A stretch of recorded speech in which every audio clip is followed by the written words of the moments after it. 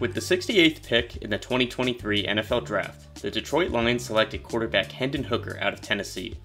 Hooker is expected to come in and back up current Lions quarterback Jared Goff. But, did you know that despite playing in the league for 7 whole seasons, Jared Goff is only 3 years older than Hendon Hooker? Jared Goff was born on October 14, 1994, making him 28 years old. Hendon Hooker was born on January 13, 1998, making him 25 years old. Despite being separated by 7 seasons of NFL experience, they're only separated by 39 months of real age.